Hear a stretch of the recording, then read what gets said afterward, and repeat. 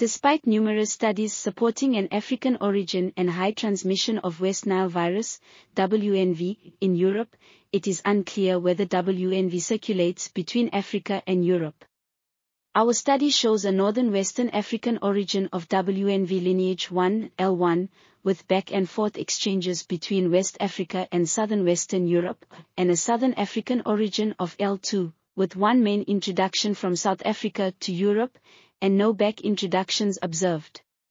We also noticed a potential overlap between L1 and L2 Eastern and Western phylogeography and two Afropalearctic bird migratory flyways. Future studies linking avian and mosquito species susceptibility, migratory connectivity patterns, and phylogeographic inference are suggested to elucidate the dynamics of emerging viruses. This article was authored by Giulia Mencattelli, Henriette Dior, Andrea Silverj, and others. We are article.tv, links in the description below.